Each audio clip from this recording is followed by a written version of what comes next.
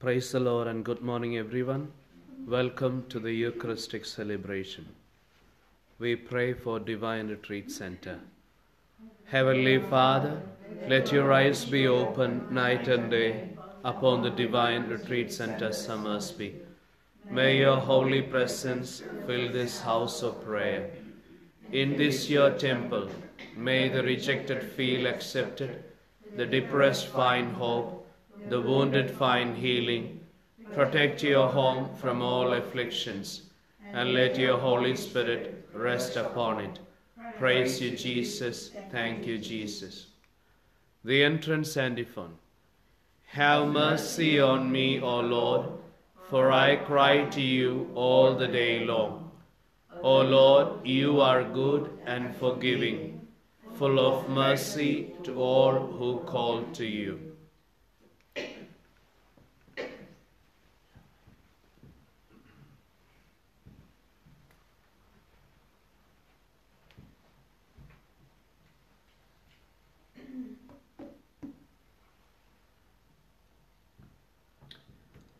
In the name of the Father, and of the Son, and of the Holy Spirit. Amen. The grace of our Lord Jesus Christ, and the love of God, and the communion of the Holy Spirit be with you all. And with your spirit. Dear loving children of God, today being the first Friday in the month of September, a day very specially dedicated to the Sacred Heart of Jesus. Our intention of today, praying for broken families, broken marriages. We ask the Lord to comfort all those who are in marriage and in families who are broken, the love that comes from the heart of Jesus. And we pray for healing in those families where there is brokenness. Brethren, let us acknowledge our failures and shortcomings. So prepare ourselves to celebrate the sacred mystery.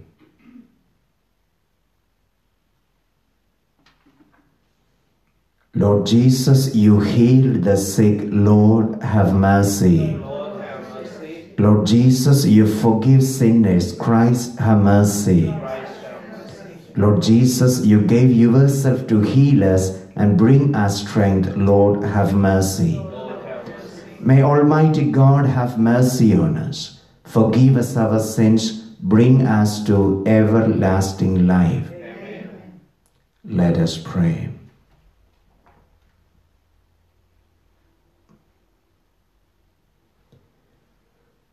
Clothe us, Lord God, with the virtues of the heart of your Son, and set us aflame with his love, that conformed to his image, we may merit a share in eternal redemption through our Lord Jesus Christ, your Son, who lives and reigns with you in the unity of the Holy Spirit, one God, forever and ever. Amen.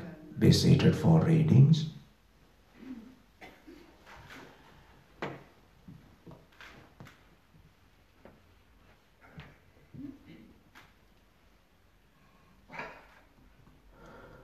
A reading from the first letter of St. Paul to the Corinthians.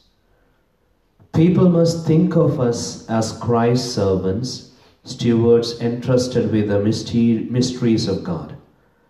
What is expected of stewards is that each one should be found worthy of his trust. Not that it makes the slightest difference to me whether you, or indeed any human tribunal, find me worthy or not. I will not even pass judgment on myself. True, my conscience does not reproach me at all, but that does not prove that I am acquitted. The Lord alone is my judge. There must be no passing of premature judgment. Leave that until the Lord comes. He will light up all that is hidden in the dark and reveal the secret intentions of men's hearts. Then will be the time for each one to have whatever praise he deserves from God. This is the word of the Lord. Thanks be to the Lord. The responsorial psalm. Our response, the salvation of the just comes from the Lord. The salvation of the just comes from the Lord. If you trust in the Lord and do good, then you will live in the land and be secure. If you find your delight in the Lord, He will grant your heart's desire. Our response, the salvation of the just comes from the Lord. Commit your life to the Lord, trust in Him, and He will act, so that your justice breaks forth like the light, your cause like the noonday sun. Our response, the salvation of the just comes from the Lord. Then turn away from evil and do good, and you shall have a home forever. For the Lord loves justice and will never forsake His friends. Our response, the salvation of the just comes from the Lord. The salvation of the just comes from the Lord. They are stronghold in time of distress. The Lord helps them and delivers them and saves them, for their refuge is in Him. Our response, the salvation of the just comes from the Lord. Gospel acclamation. Alleluia, alleluia. I am the light of the world, says the Lord. Whoever follows me will have the light of life. Alleluia.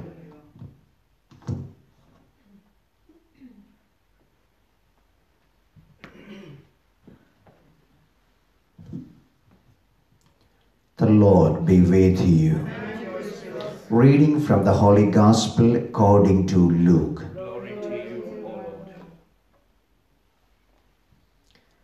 The Pharisees and the scribes said to Jesus, John's disciples are always fasting and saying prayers, and the disciples of the Pharisees too, but yours go on eating and drinking. Jesus replied, Surely you cannot make the bridegroom's attendants fast while the bridegroom is still with them. But the time will come, the time for the bridegroom be taken away from them. That will be the time when they will fast. He also told them this parable. No one tears a piece from a new cloak to put it on an old cloak. If he does, not only will he have torn the new one, but the piece taken from the new will not match the old. And anybody puts new wine into old skins. If he does, the new wine will burst the skins and then run out. Skins will be lost. Now new wine must be put into fresh skins. And nobody who has been drinking old wine wants new. The old is good, he says. The Gospel of the Lord. Praise to you, Lord Jesus Christ. Dear loving children of God, being the first Friday of the month, a day dedicated to the Sacred Heart of Jesus, it is good that we consecrate each one of us to the heart of Jesus. And today's responsorial psalm, we heard about these 3 lines of Word of God from the book of Psalm. Commit your way and life to the Lord, trust in Him, then He will act on you. A beautiful word, I repeat. Commit your life to the Lord, trust in Him, and then He will act. Dear loving children of God, God does His action on me and on you only when I commit my life to God. When I commit my life to God, I say indirectly, God, I completely surrender to you, act on me. A child who is ready to give his life into the hands of God, God is able to act on them mightily, in a way more than that we expect in our life. So today, Jesus speaks to us through Gospel, 2 beautiful small parables, easy to understand about the new cloak and old cloak and new wine and old skins. Easily understand. Nobody does this because new is always new. So what Jesus is trying to speak to us today, maybe one of the spiritual meanings we can take in this way: new life or new wine or new cloth that depicts or that speaks the Holy Spirit in our life today. The newness of life, the life with grace. I'm sure that you agree with me. When you commit a sin or when you go back to your old ways, when you go back to your old sins and old lifestyles, you may not be happy in your life. The time you allow evil, the result is disturbances and irritations of life. Whatever can be sin, old ways, bad habits, addictions. These are not going to feed the flesh and the soul. So today's gospel, Jesus gives importance to new, everything new. New cloak and new wine. This is connected with the graceful life that we need to have today. So friends and children of God, concentrate on newness of life. That is the life with Holy Spirit. The life in grace that help us. The Father, the Son, and the Holy Spirit. Amen.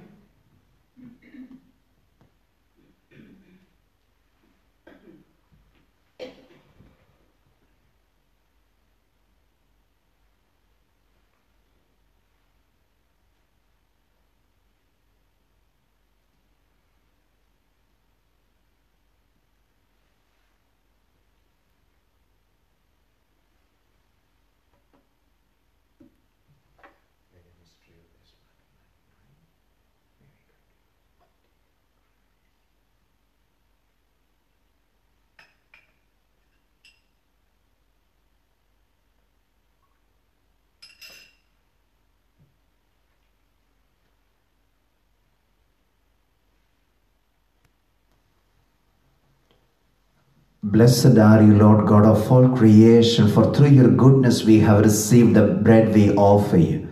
Fruit of the earth, work of human hands, it will become for us the bread of life. Blessed be God forever.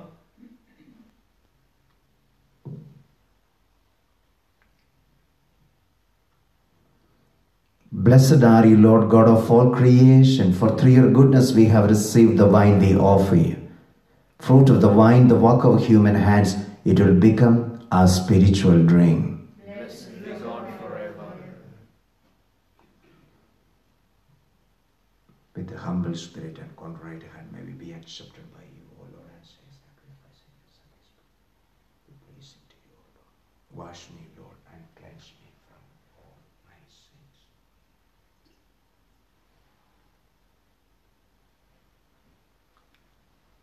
Pray, brethren, that my sacrifice and yours may be acceptable to God, the Almighty Father. May the Lord accept the sacrifice at your hands, for the praise and glory of his name, for our good and good of all his holy church.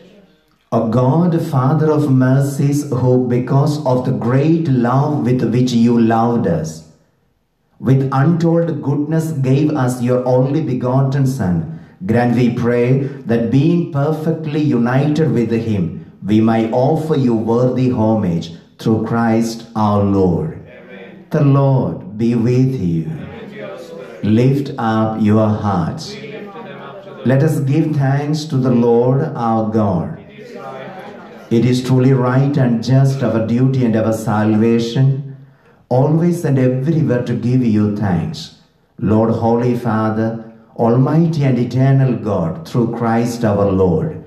For raised up high on the cross, he gave himself up for us with a wonderful love, and poured out blood and water from his pierced side, the wellspring of the church sacraments, so that won over to the open heart of the Savior, Almighty draw water joyfully from the springs of salvation, And so, with all the angels and saints, we praise you, as without end we acclaim.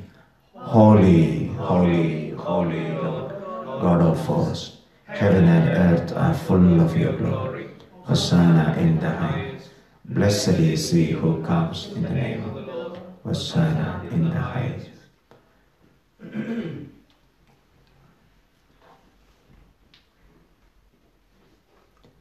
You are indeed holy, O Lord, the fount of all holiness.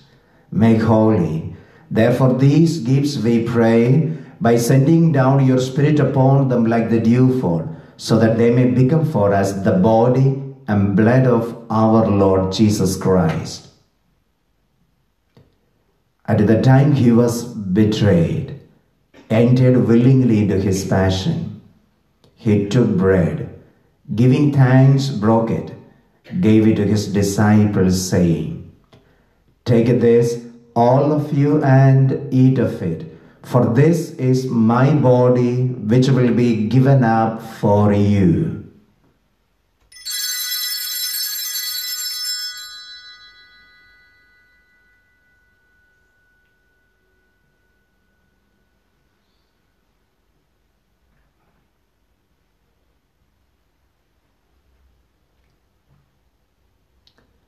In a similar way, when supper was ended, he took the chalice, and once more giving thanks, he gave it to his disciples, saying, "Take this, all of you, and drink from it. For this is the chalice of my blood, the blood of the new and eternal covenant, which will be poured out for you and for many, for the forgiveness of sins. Do this in memory of me."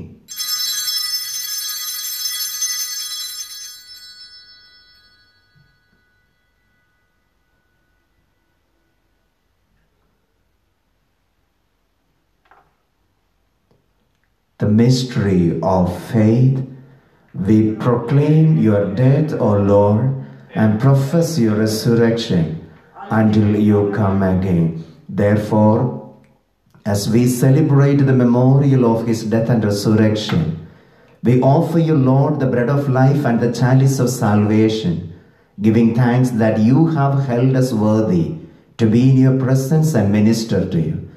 Humbly we pray that partaking of the body and the blood of Christ, we may be gathered into one by the Holy Spirit. Remember, Lord, your church spread throughout the world. Bring her to the fullness of charity, together with Francis our Pope, Anthony our Bishop, and all the clergy. Remember also brothers and sisters who have fallen asleep in the hope of the resurrection, and all who have died in your mercy. Welcome them into the light of your face. Have mercy on us all, we pray. Mercy on all the broken marriages and broken families. We pray with the Blessed Virgin Mary, Mother of God, Blessed Joseph, her devoted spouse, blessed apostles, and all the saints, Saint Vincent de Paul, Saint Mary Immaculate, and all those who have pleased you throughout the ages. We may merit to be co-heirs to eternal life, may praise and glorify you through your Son, Jesus Christ.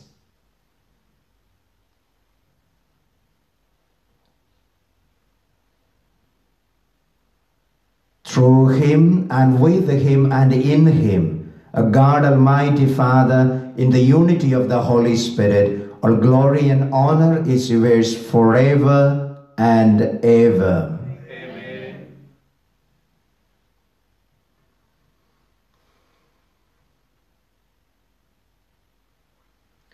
At the Saviour's command, formed by divine teaching, we dare to say, Our Father, who art in heaven, hallowed be thy name. Thy kingdom come, thy will be done on earth as it is in heaven. Give us this day our daily bread, and forgive us our trespasses, as we forgive those who trespass against us. And lead us not into temptation, but deliver us from evil. Deliver us, Lord, we pray, from every evil. Graciously grant peace in our days, that by the help of your mercy we might be always free from sin and safe from all distress as we await the blessed hope, the coming of our Savior, Jesus Christ. For the kingdom, the power, and the glory are yours, now and forever. Lord Jesus Christ, who said to your apostles, "Peace I leave you, my peace I give you," look not on our sins, but on the faith of your church, and graciously grant her peace and unity, in accordance with your will, who live and reign forever and ever. Amen. Peace of the Lord be with you always. Let us offer each other the sign of peace.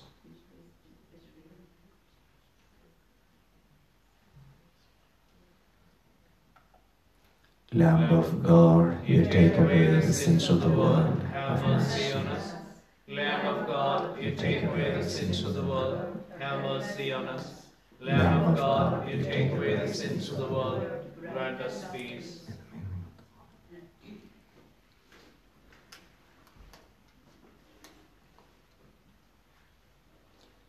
Lord Jesus Christ, Son of the living God, the will of the Father, the work of the Holy Spirit through your death, give life to this world, free me, this your most holy body, from all my sins. Keep me always. Never let me be parted from you.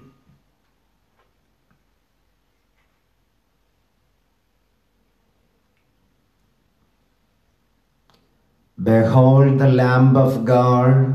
Behold him who takes away the sins of the world. Blessed are those who are called to the supper of the Lamb. Lord, I am not worthy that you should enter under my roof, but only say the word, and my soul shall be healed. For all those who are not able to go to church physically today, this is your time of spiritual communion. You can join with these prayers. My Jesus, I believe that you are present in the most holy sacrament. I love you above all things, and I desire to receive you into my soul. Come spiritually into my heart. I embrace you as if you were already there, and unite myself wholly to you. Never permit me to be separated from you. Amen. May the body and the blood of Christ keep us to have eternal life. Amen. Communion and differ. How great is the goodness, Lord, that you keep for those who fear you.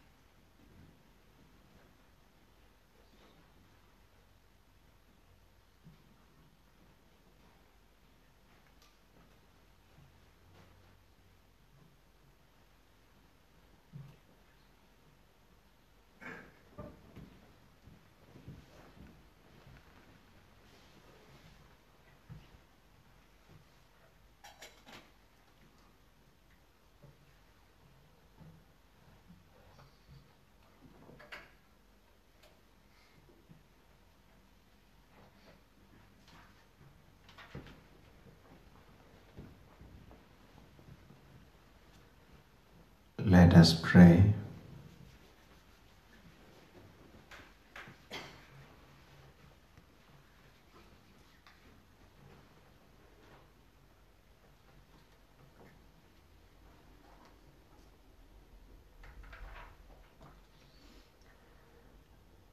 Made partakers in your sacrament of charity, we humbly implore your mercy, Lord, that we may be conformed to Christ on earth and merit to be co-heirs of his glory in heaven, who lives and reigns forever and ever. Amen. The Lord be with you. And with your spirit. May the Almighty God bless you, the Father, the Son, and the Holy Spirit. Mass is ended. Glorify God by our lives. Thanks be to God. Saint Michael the Archangel, Defend us in the day of battle. Be our safeguard against the wickedness and snares of the devil. May God rebuke him, we humbly pray. And do thou, O Prince of the heavenly hosts, by the power of God, thrust into hell Satan and all the evil spirits who wander through the world, seeking the ruin of souls. Amen. Prayer for priests. O Jesus, eternal priest, keep all your priests within the shelter of your sacred heart, where none may harm them. Keep unstained their anointed hands, which daily touch your sacred body. Keep unsullied their lips, purple with your precious blood. Keep pure and unutterly their hearts, sealed with the sublime marks of your glorious priesthood. Let your holy love surround them and shield them from the world's contagion. Bless their labors with abundant fruit, and may the souls to whom they have ministered to be their joy and consolation, and in heaven their beautiful and everlasting crown. O Mary, Queen of the clergy, pray for us and obtain for us many holy degrees.